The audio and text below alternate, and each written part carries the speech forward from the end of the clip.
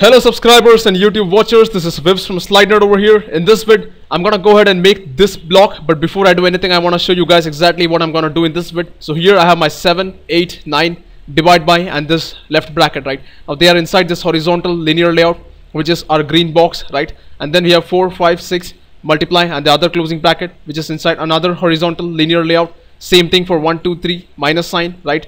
And same, and if you see this equal to button, now this is not a part of the horizontal linear layout because vertically it's taking twice the space, so we can't do that with a horizontal linear layout. Now can this be a part of a vertical linear layout? Now think about this. This can be a vertical linear layout, this can be another one, this can be third one, but here again we are stuck, right? Because 0 is not a part of these two vertical linear layouts, so we have an odd man in both ways, either horizontally or vertically. So that's why I've decided to take up things horizontally, because there are less number of layouts if we go horizontally compared to the vertical ones, right? So next you have this 0 dot and the plus sign inside this horizontal box, which is our horizontal linear layout. Now how do we group these two things together? It's very simple. We take your 1, 2, 3, that is the layout, this green box 1 and the green box 2, these two boxes, put them one below each other inside this brown box, which is a vertical linear layout. And now this brown box and this equal to are actually one near each other, and that means they are inside a horizontal linear layout, right? This blue box, that is our horizontal linear layout in this case. And now again there is something you guys should observe. Now this is 4 buttons and this is 1 button, and that's exactly the ratio I've taken over here, 4:1. Alright, now if you see green box 1, green box 2 and our blue box, they are inside this pink box, which is vertical linear layout. This is our complete structure. And again there are some ratios you guys have to see. Take a look. 1:2. This is the ratio, right? We need to bring this ratio in terms of layout width. So what I'm going to do in this video is I'm going to construct this basic skeleton, that is our pink box and these two green boxes and this blue box inside that. So let's go and do that in Eclipse. Alright, so what I have here is I have my black box in the diagram. Inside this black box, what I need to do is I need to make this green box number 1, green box number 2 and this blue box, right? So let's go and do that here in the code. Where's the black box? Let's find it out first. Here is the black box, right? Inside this, I'm gonna go ahead, make the linear layout 1, which is gonna be our green box 1. For the width, I'm gonna say match parent. For the height, I'm gonna say wrap content. For now, we're gonna use layout weights over here. Control Shift F to format stuff. Let's go down now. So here, I'm gonna give this an ID. I'm gonna call it green box number 1. And this is a horizontal linear layout because it is going to have 7, 8, 9 divide by in this horizontally. So this is a horizontal linear layout. Let's give this a color just to distinguish it. I'm going to say background over here. And let's say 0, F0 for green color. Let's go to the graphical layout and see. We are going to see nothing because there is no content inside this. No problems. We'll put content. Don't worry about that. Let's copy paste the same thing because we need another green box, that is 4, 5, 6 multiply and the closing bracket. So let me copy paste the same green box over here in the linear layout. Go down, call this green box number 2 and give this a slightly darker color so that I can see the difference between both of them. I call this 0A0 dark green. And next below this I have my blue box, which is again a complex structure. Let me go and make the blue box, which is going to be simply again copy paste for this. I'll call this gray blue box with a width match parent, height match parent, and this is a vertical linear layout, I believe.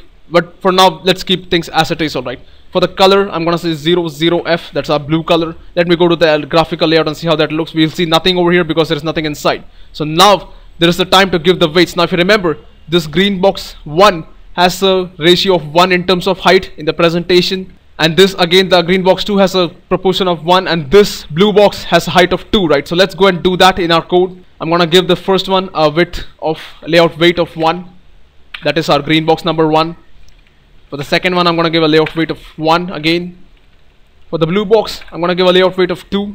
So since this is a vertical linear layout, that is our parent layout, which is a black box, we are going to have layout height as redundant. So I'm going to cut 0 dp over here for all of them. Let's go to the graphical layout and see how that looks.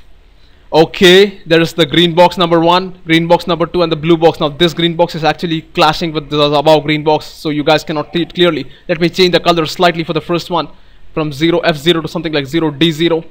Alright, now you guys can clearly see those 3 boxes one below each other. Alright, now it's time to put some buttons inside.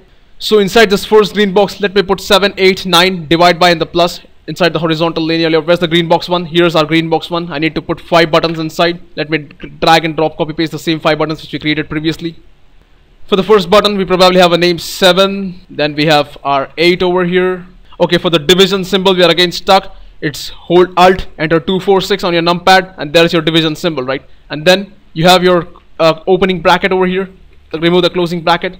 Now remember, there's some error over here. You probably guys are wondering what is going on. Don't worry about it. The width should be this is a horizontal linear layout, right? This is the green box one is horizontal linear layout, so the width should be wrap content for each of them. The height should be match parent. Let's go and do that. I'm gonna copy paste this for all the buttons first. Alright, now there's a layout weight of 1 which is already given over here because we copy pasted it from the previous step. Alright, so if you see this green box 1 is actually a horizontal linear layout. So when you give a layout weight, that means the width calculation becomes redundant, so make it 0 dp for all of them. Let's go to the graphical layout and check how this looks. Oh, there you go, 7, 8, 9 divide by and our left bracket. Now next we need to create is for 4, 5, 6 multiply and the closing bracket. It's the same copy paste of these 5 buttons. Let's go and do that. So here are my 5 buttons created. I'm gonna go ahead copy paste these. They are gonna go inside the second green box over here, which is given by green box 2 inside our code. So here inside this I'm gonna go ahead copy paste them. Alright, so for here the buttons are 4, then we have 5, 6.